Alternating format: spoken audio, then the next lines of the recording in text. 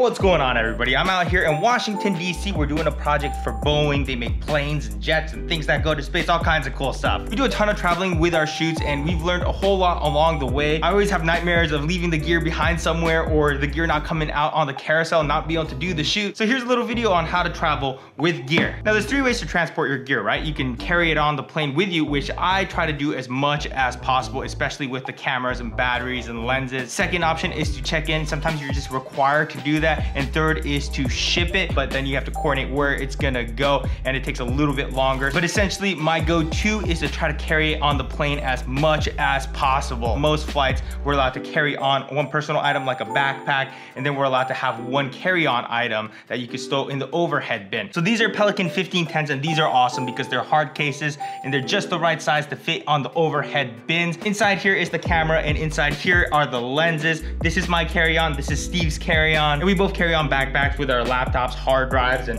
little things like that. Welcome to Dallas Fort Worth Airport at 3 a.m. in the morning. We've had some bad weather, caused some delays in our flights. Basically trapped here for like 6 hours. All our clothes has been checked in, so Steve smells like... To be honest, traveling with gear can get a little bit exhausting. We've done a lot of flights and each time we fly, we bring way too much equipment. Just in case.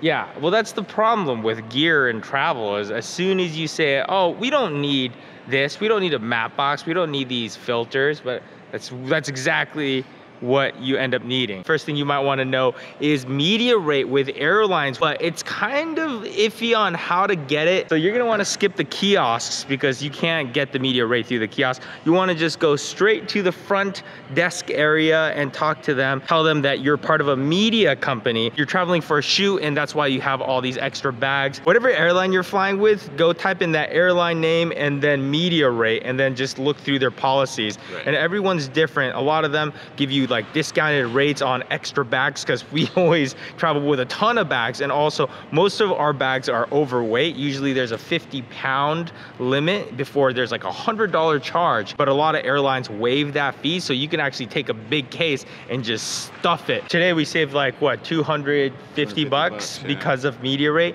And really a lot of times all you have to do is just say, this is my business card, and sometimes they'll say, oh, we need to see like credentials or whatever, and we always ask like, what do you mean specifically by credentials? And they say, well, some sort of official badge. Look, the thing is they don't know what they're looking for either. We talked to some of those front desk people and they're all confused about it just as much as we were. Pretty much a business card alone with a company name on it and just anything that shows that it's media. Once they were giving us a pretty hard time about it, they were like, oh, you can't do it with just a business card. And then they brought out a printed copy of their policy and then we were like, it says right there. So literally even the people that are working here don't know that much about the media rate. So the trick is to be confident in the fact that you are a media professional, that you are transporting media gear. Sometimes they actually even ask for your website, and if you have a website, that even works sometimes. The more ways you can prove that you are part of a production company or media company,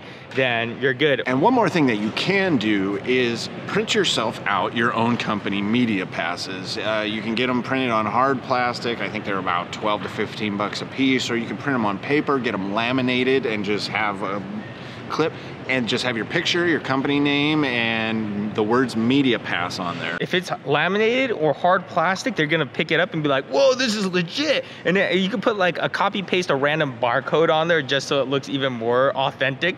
And then they won't even ask any questions. But generally speaking, the people at the front desk have literally said like, we don't know exactly what we're looking for. We just want something that looks official. Now, for those of you shooting on Cine lenses or fully manual lenses, a good habit you want to get into is to fully open up your aperture whenever you're going to store your lens. The reason is because whenever you close down the aperture, those blades become exposed and they're more vulnerable to damage and shock. So lenses are usually in the safest position when those blades are tucked up behind the metal and wide open. And that's a good habit to get into all the time, but especially if you're going to tug it all the way across the country. Okay, now we are in St. Louis. Sometimes when we're traveling with a ton of gear, we're trying to constantly figure out how to consolidate the gear into the least amount of cases, or else it's just gonna be way too overwhelming. So sometimes what we'll do, instead of packing an entire bag for clothes, we'll take the clothes and kind of just stick it into our gear bag, especially the stuff that you're gonna get checked in. You have no idea how much that stuff is gonna be tossed around. So I always try to take all my soft clothing like shirts, sweaters, pants, and I try to kind of tuck it into every corner just to add a little bit of that extra cushion. But you don't really want to open up a case in front of all your clients and just have a bunch of socks and underwear laying around. So one of the first things I do after I check into my room is always head to the closet and grab a little plastic bag. One of these bags, there's always one in there. So now your clothes can kind of just double as extra padding when you're traveling. And I'll just throw all my clothes into this little bag. Oh yeah, I always get these. They always inspect the bag. When they see like camera gear, they're like, what the hell is this?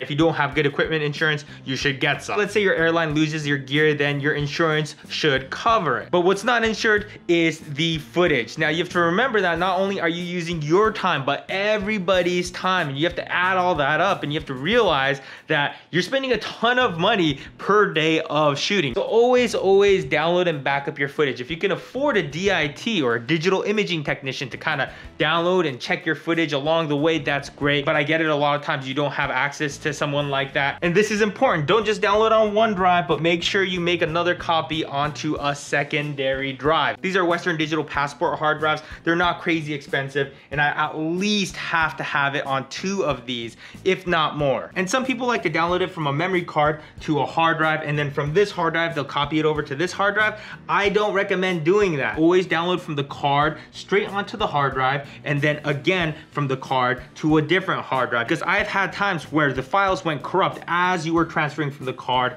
to the hard drive. So the issue is, if this file is corrupt on this hard drive and you back that up, you're just backing up a corrupt file. It doesn't do you any good. So 2 files downloaded directly from a memory card. It takes longer, but I cannot tell you how important this process is. I shot a project where the person did exactly that. They downloaded from the card, copied it onto a hard drive, and it went corrupt. It was an Alexa mini file, and like half the files from the day just wouldn't play. It went totally corrupt. You can't load it into Premiere or anything. It was a dead file. And they backed that file up onto another hard drive. They called me like a month later and they were like, please tell me you have a backup of this file because our files took a shit. Boom, I got an extra copy. I keep all the files I shoot, so you can never have too many backups. Another thing, when you're formatting a new hard drive, I always just unplug everything else from it, just so that I don't accidentally format the wrong drive. Again, it's a pretty small risk, but every little thing like that I can do to just lower that risk just by a little bit, I'll do it. Because let's say you're downloading footage and you just had a couple beers or something, you could wreck your day. So now I got 2 solid copies of all my files. What I'm gonna do is take this one and get it out of my possession as fast as I can. Just throw it at somebody and say, take it. But basically what I'm trying to do is just get rid of it, so I'm not the only person responsible for the footage. You don't want them to be in the same car, even if you can avoid it. They always inspect this thing, and sometimes they jack it up. They yanked on one of these antennas trying to tug it out because they didn't know how to remove the mimic system, and they ripped one of the antennas out. So that kind of sucks. We're off to Florida for 2 days now, and one of the big things you want to always keep in mind is to always count the number of bags you have, because you're going to be tired and exhausted. You're going to start losing track of stuff. So one of the first things we always do before taking off is just counting 1, 2, 3, 4, 5, 6, 7, 8, 9, 10 bags. So every time we get in a car or load out of a car or whatever, we count to 10. And at least check the essentials of stuff you can't get replaced. We like to generally spend the day before we take off and just set up everything. We build the camera, we set it up on the Movi. There's like some pieces that are very, very small and you might not even think about, but without that little piece, a whole piece of gear can become useless. Like for example, the Movi Pro, like if you forget the base plate for that, then all of a sudden you have this giant, awesome Movi Pro that you can't even put a camera on. Oh my God, my body is broken. I just did one of those mud runs. It was like a Spartan race, and this is where you just like go and run through a whole bunch of mud so you could have this piece of metal. It was one of the shorter ones. It was only like 4.5 miles or something. So I was like, I don't even have to Prepare for that. Wrong move. I got cramps in every single muscle in my body, and now I am just wrecked. I totally underestimated that, but at least I can feel slightly accomplished or whatever. And I also tested out the hyperlapse feature on the GoPro Hero 7. I just had it on a chest mount, and it turned out pretty cool. I actually like this effect. I don't know why. It's the concept of paying money to just put yourself through misery. It's such a weird concept. Carrie was saying it'll be kind of fun if we sign up for another one and we tell you guys which race we're doing, so a bunch of you guys kind of like join in and do the mud run with us. I don't know. Would you guys be interested in joining up? Now, before we wrap this up, let me just leave you off with one tip, which is with batteries and lithium-ion batteries. Now, once you get your airline picked out, you definitely want to check with your airline what the lithium-ion carry-on policy is, because all of them can be slightly different, but generally speaking, the current FAA regulations, and again, this could get updated, all spare lithium-ion batteries need to come onto the plane with you, and you cannot check it in. So make sure you don't leave these spare batteries in your luggage, or else you might get to your destination and be like, where's all my checked luggage? And you have to call the airport and realize that they held all the luggage at the last place because there's all these lithium-ion batteries. So remember to keep all the lithium-ion batteries on you in your backpack or your carry-on. Do not check it in. I'm not 100% sure why they want you to carry it on with you. I heard some people say that batteries can make sparks and sometimes start a little fire. And if it's in the cabin, the flight attendants can put it out, opposed to if it's underneath. Now, generally all these lithium-ion batteries have a label on the battery that tells you how many watt hours are in it. Under 100 watt hours is generally not an issue. And then if it's between 100 and 160 watt hours, then there's a limit to 2 per person. So we usually try to travel with 4 batteries within that range. So I carry 2, Steve carries 2. And a good example of that would be our red batteries, which are 153 watt hours. All right, time to read some comments. My last video was 10 Christmas gifts that filmmakers will love. Let's see what you guys had to say. Everyday Dad says, you had me at sweater. I know, this is seriously my favorite article of clothing right now. Can't even put it on, I'm so sore. My body literally doesn't want to move. Ouch! What do you think about DJI Osmo Pocket? I ordered one, so as soon as I get it, I'll let you guys know. That sweater is lit because it has LEDs attached to it.